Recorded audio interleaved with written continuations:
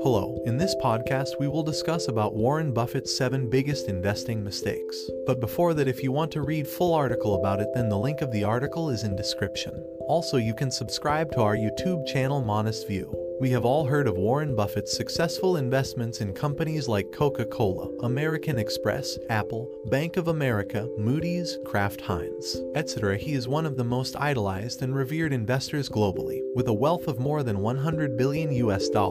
But there is more to Warren Buffett. In addition to being a brilliant investor, Buffett has graciously shared his learnings with millions of people worldwide. And one of his famous quotes is about learning from others' mistakes. While it's good to learn from your mistakes, it's better to learn from other people's mistakes, says Buffett. So, following his advice, we will examine Warren Buffett's 7 big investing mistakes, and we will try to derive lessons from them.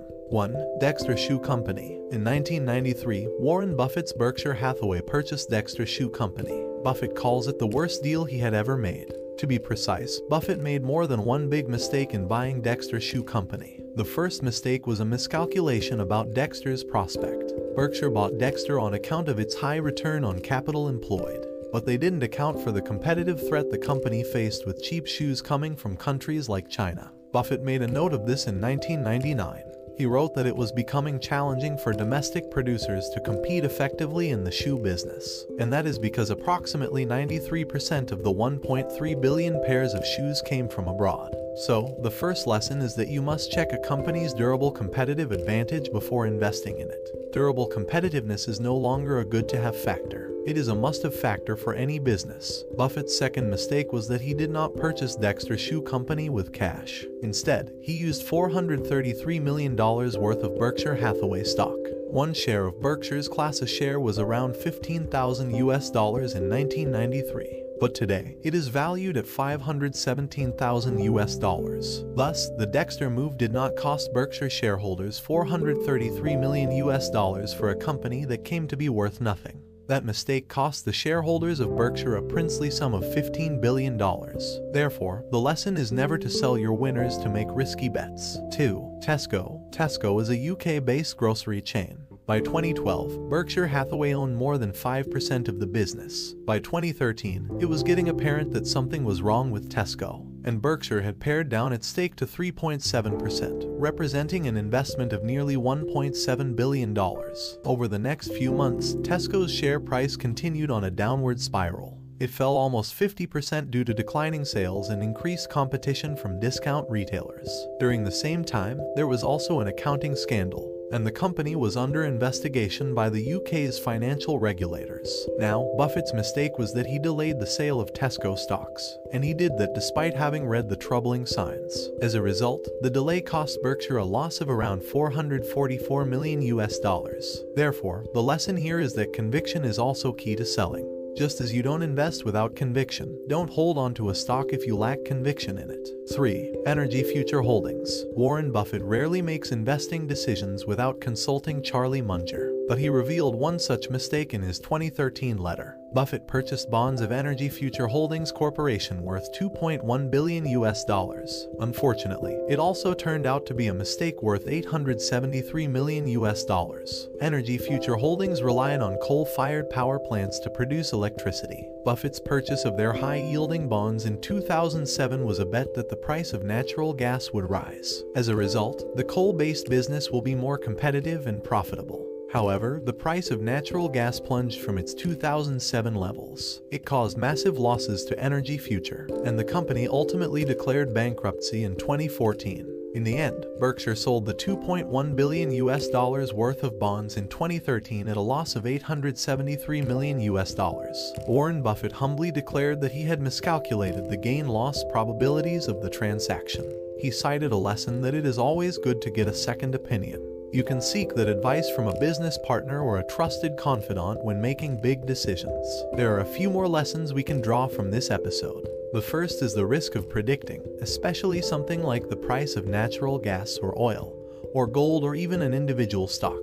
The second lesson we can gather from Buffett's mistake is the utility of purchasing high-yielding junk bonds. Berkshire Hathaway is a huge conglomerate, It can afford to lose some money pursuing such high risk and high return opportunities. However, a default like this can be financially disastrous for retail investors. In that context, do try to avoid instruments where the return on capital is highly questionable. 4. Lubrizol and David Sokol. In 2011, Warren Buffett and Berkshire Hathaway came under fire. David Sokol, chairman of many of Berkshire's subsidiaries, had pitched Buffett Lubrizol Corporation as a potential takeover target. But he did that even as he owned stocks in Lubrizol Corporation, a chemicals company. Mr. Sokol's non-disclosure of his stock ownership to Buffett violated Berkshire's insider trading rules. And while Berkshire bought Lubrizol for roughly $9 billion, David Sokol also earned some $3 million in profits from the transaction. Berkshire's internal investigation revealed that Sokol was deliberately vague on how he came to own the Lubrizol stock.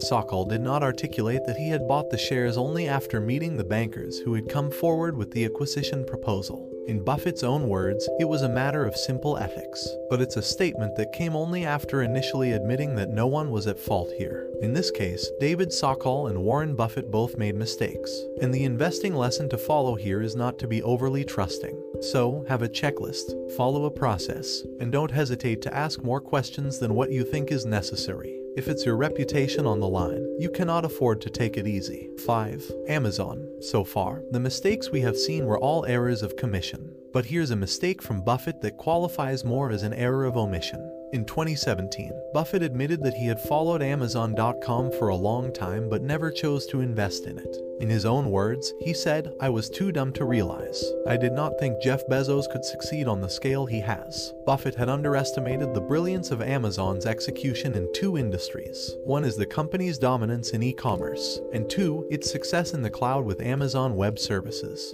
The lesson to draw from here is that of compatibility and evolution. The traditional Buffett approach is not tuned to buying a stock that trades at a rich price-earning ratio of 80, 90, or 100. It was where Amazon was in 2019. And add to this the fact that Buffett turns a blind eye to technology companies. They are not within his circle of competence. In that context, it's not difficult to understand how costly an error of omission can become. So, it is crucial to have a circle of competence, but it is even better to evolve and expand that circle over time. 6. Google. The Berkshire Hathaway portfolio does not include any stock from Alphabet or Google. And this is something that Warren Buffett deeply regrets. Google first caught Buffett's attention because of a Berkshire-owned subsidiary, Geico. It is in the auto insurance space, so it relies heavily on Google's advertising platform to acquire customers. Buffett admits that he should have made better sense of Google's business and outlook over the long term. Again, Buffett's limited technical knowledge might have contributed to this missed opportunity, although in this case, the opportunity was right under his nose. 7.